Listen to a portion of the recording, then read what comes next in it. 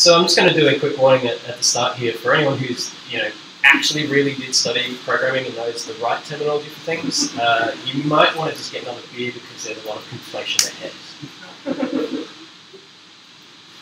So this presentation is really kind of a message to my past self. Maybe about 10 years ago, if I could get this message into my head, it would have been a really good thing. I would have probably not wasted quite a long time.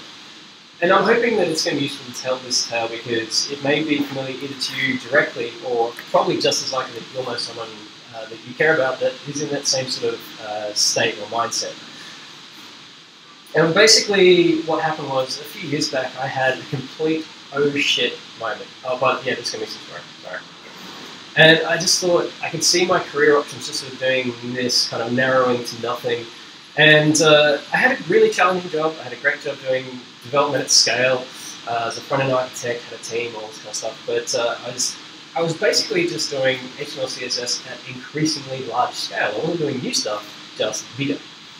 And although I could do a few things, bits and bobs of JavaScript and some PHP, not recommended. But I just sort of thought that programming was for other, much smarter people than me. And much like, sorry. I kind of expected at some point to find myself sort of ejected from the industry. Sort of, in the old Wild West movies where the cowboy gets thrown out the swinging doors and finds out the street going, what happened, And even though I sort of had all these thoughts going on, I basically liked this image. I sort of sat there and stared at the problem for a long time, and well, that doesn't actually help. So eventually, I made a move, and at the time, a whole lot of people were like, what the hell are you doing? Because it was seen as a bit of a sideways or possibly a bit of a backwards move. So I chucked in my job as, really, this slide deck is just trying to kill me. Okay, slick. All right. So I resigned my job as a front-end architect, and I went and took a job as, I had to look this up, a front-end developer brackets HTML/CSS in a software company. And I quickly discovered that front-end developer brackets HTML/CSS kind of in the pecking order rates around maybe the interns. But that's cool because I was really, for the first sort of, I don't know, maybe year or so, this was kind of how I felt. It was this huge learning curve. I suddenly found myself learning so much new stuff. I probably learned more in 6 months than I had in the previous 2 years. And I was trying to get my head around how to run up big Java apps and deal with all these different languages. And I was trying to learn JavaScript from Dimitri and Jared, which is essentially, I think the technical term is drinking from the fire hose. And the good thing is that it turns out working on software is awesome, and I really am so glad I made that change. But it was such a huge different range of skills. So it's like builds and tests and complex dev environments, all sorts of stuff. It's kind of interesting because it's a good thing I went and learned that because the web has actually become that since then. That's pretty much what a simple website looks like these days. But I still see people sitting in that HTML, CSS niche for all the wrong reasons, and that's why I kind of felt I should talk about this, that I remember what it was like to be hesitant to move outside. I think that everything was going to be hard. But I think it's not that surprising that we fall into this trap, because if you go back into the history of the web, it kind of makes sense. In the early days, if you were working on the web, it was all markup. Like, it really was all markup. There was nothing else. It was all inline everything, font tags, tables for layout as we went on. Eventually we got into like machine GIFs and all kinds of terrible stuff. And if you were working on the web full time, which was weird in itself, you might have been called an HTML developer or maybe a web designer or the dreaded webmaster, which was a title that always sucked. And then CSS happened, and this was fantastic. And by the way, this is the entire first style sheet that I first encountered in my working life. This ran the entire university's website. Well, the links, anyway. But this was groundbreaking because suddenly we could edit thousands, and the tens of thousands of documents use this thing. And what it meant was we could change all those documents without having to know regex or spend weeks on end manually editing things. And it really was the start of web devs starting to think at scale and be able to build very large things without actually grinding to a halt. And it's funny to think about it now, but at the time there was resistance. People didn't think this idea had legs. I don't know what they thought was going to happen, but CSS Zen Garden appeared just as a showcase, just trying to convince people this was a good idea. And in May 2003, I think it had 5 designs when it launched, and some of them were very much at the time. But the point was really made that CSS made things flexible. You could use your basic foundation build and reuse it. You didn't have to throw everything out and start again. JavaScript, meanwhile, kind of wasn't as fun, and I, for one, did not welcome our filthy scripty overlords because JavaScript was just excruciating to write. It was so terribly inaccessible, it caused so many troubles, and it did really, really unspeakable things to the markup.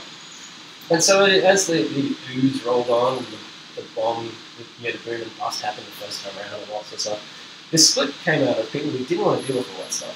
So we had the HTML, CSS devs and the JavaScript devs, or things along those lines. It's the programmers and the front enders, and this was this funny little split. But as evolution always takes hold and things push forward, things change. So this sort of explosion happened. And I remember this is a graphic I made in 2008, where this mind-blowing thing was going on at different screen sizes. Because until then, breakpoints would make things float at certain amounts, and they would break down a new line at a certain thing, because you had maybe 3 or 4 resolutions to support, and they're all about 100 pixels different anyway. And this is why we have media queries now, is that we're doing it anyway, just banging rocks together. And thankfully, JavaScript did improve as well. And a lot of the really big objections that I had sort of faded away. So ARIA came along, so you could be used for good, not just evil. jQuery came along, so it didn't have to bore you to absolute tears to write some JavaScript. And as just things went on, it became more obvious that if you could do some CSS, you could probably pick up some of this. Because jQuery made it really, really easy. If you could do a selector, you could then fire off, instead of just firing off styles at your group of elements, you could fire off a JavaScript plugin at a group of elements. And this was a pretty easy job. And so you look at what happened with CSS and Garden over it's been up nearly 11 years. And in the early days, it was absolutely best practice because it was fluid. So those 2 or 3 breakpoints, it stretched out and looked good. But you roll forward to now, and when it was coming up to its 10th birthday, if you looked at it on an iPhone, it was totally broken. This is about 500 pixels wide, where everything started laying over each other and just breaking. So when it had to, didn't have to, but they relaunched for its 10th birthday with a nice modern new design, and of course, it was responsive. And the poster child of CSS had actually evolved to keep up with what the web had become. And in that same sort of time, the role of the front-enders that have been doing it has changed so much that if you'd shown me what I do now back then, I don't think I'd even recognise it as my own job. Because in those old days, things really were quite rudimentary. In that first job where that style sheet came from, CSS import was the height of clever. We had no source control. We had a network drive and FTP, and we was grateful. And no version control meant that if you had to roll back, you had to go and ask someone to retrieve tapes from off-site. I sort of have this mental image like, off-site? Look there. So if you look at then and now, the list of things that we were doing then and the list of things we're doing now, just to produce a basic site has just exploded. To do just a relatively simple site these days, you're probably handling a huge variety of tools and languages, and certainly a whole lot of new processes and techniques. And every single one of them's got their own quirks and challenges and all that kind of stuff, and we've had to learn a great deal just to be doing more or less the same job. I will say I wouldn't go back. But it means that these days front-enders are really engineers. It's a subtle little shift in job titles, which job titles aren't the be-all and end-all, but they do have an indication. It's, to me, a sign that the line between front-end and back-end is essentially gone. The line between a front-end dev and a programmer is essentially gone. So air quotes don't really come over for people like that. So even if you still focus on the markup and style, it's changed, just to get to that same result. And I don't think it's really fluffy to talk about this, because if you actually know what we now consider CSS, I mean, how many people here don't use a preprocessor of any kind ever? There's like one hand.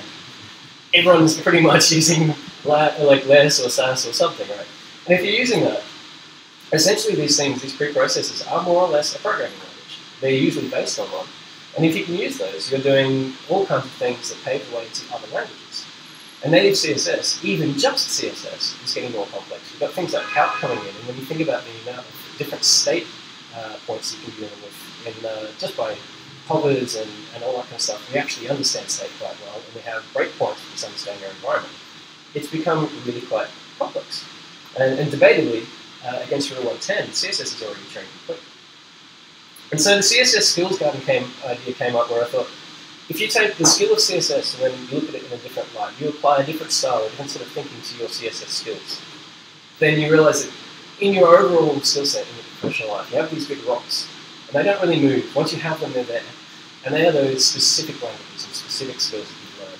And then all around it is this kind of malleable, conceptual, pattern-based knowledge that you can reuse over and over in new contexts. And I think we undervalue that a whole lot.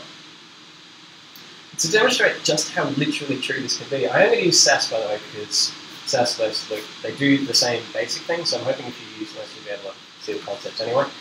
But if you compare Sass and JavaScript, for instance, the declaring variable, almost exactly the same. Like, there's a var keyword, sure, but they are really the same thing. You're assigning a token that you can get a value from.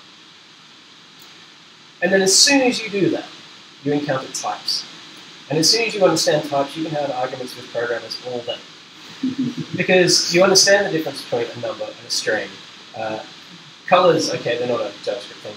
But you've got booleans and null, lists are just arrays, and maps are just objects. These are all very, very common programming concepts. And functions is just the same as mixins. It's really just a repeatable set of code that you can pass an argument to, and again, you can call it and get a result. And when you dig deeper into the Sass stuff, into the documentation, all those areas that lower down the page no one ever reads, Sass has basically lifted everything out of the math methods of JavaScript. It's almost one-to-one. You can see very clearly where it came from. So if you actually use more advanced pieces of Sass, JavaScript can be really, really familiar. But okay, I mean, so that's all fairly primitive. So let's try something a bit harder. So, scope.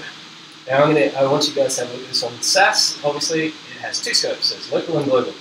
And does everyone want to guess what that width is going to be at the end? We've got two variables set to width. Anyone have a guess what it's going to be? 10. 10. Correct. So it is 10 because sidebar can't access that local variable set in the main.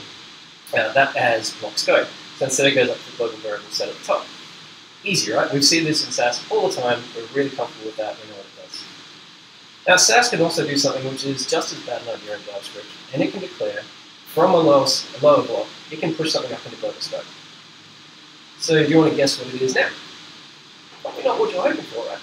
Skill time. We've got a few people going, oh, not sure. It's now 5. Because even though something's coming from a completely unexpected direction, it's been pushed into global scope. So here's that nice little caveat. You've learned lots of great stuff in Sass and CSS, but you've also learned some of the classic mistakes that are a bad idea in both. So don't set a global variable in JavaScript either altogether. JavaScript scope, I will say, is a little bit more complex in Sass. It's got a few more things you've got to worry about, hoisting enclosures and all that kind of stuff. It's worth looking these things up. But if you understand the basic idea of what scope is about, you're going to be okay. And here's a little pro tip about going to JavaScript meetups. It's Pete Sharp is not here, but hey. If you learn scope, closures, and hoisting, you will look smart with 87% of JavaScript meetup puzzle code. Thanks to the Bureau of Meetup Stats. And just because I've just turned into a self-fulfilling prophecy where I say that all meetups inevitably become JavaScript meetups, I'm going to say that it's not just JavaScript. I learned JavaScript and I thought that was the end of it. I thought I'd gone as far as I could go and I was back in that same old trap. And then I had this aha moment where someone actually taught me some Python. And it was the same. And I got my notes and I deleted all the content and then filled in the blanks. And I realized, holy crap, I've learned concepts. I actually understand the concepts. And you can see it. We go back to our variables and all through a whole bunch of different languages, it's basically the same. Some have keywords. Some are literally the same. Ruby and Python, you can declare them the same way. Now I know they actually don't do slightly different things. But, if you understand the concept of one, you can understand the concept all the way through. And it's the same with functions. It'll get you through from Sass. You can go to Python. You can start running shell scripts, which is really, really great if you do a lot of stuff in a command line and you want to automate some. Because repeating yourself is really boring. I'd rather have write a script and go to coffee. And dependency injection is really interesting. That this is a concept that some people find hard when they don't recognize what it is. But in Sass, you understand, if you're trying to use a variable that's not declared in this current file and you've forgotten to import it, it's not available to use. So you import it. You now basically understand dependency injection. It's a bit of conflation, like I wrote about. But it means if you understand the general concept, you'll be able to learn it in the next context. Or it's not even just languages, like I said. If you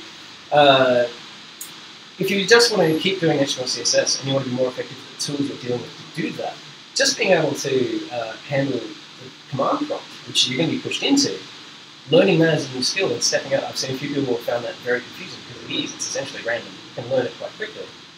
But that's where your dependency management comes in, where you're trying to bring packages down and handle them.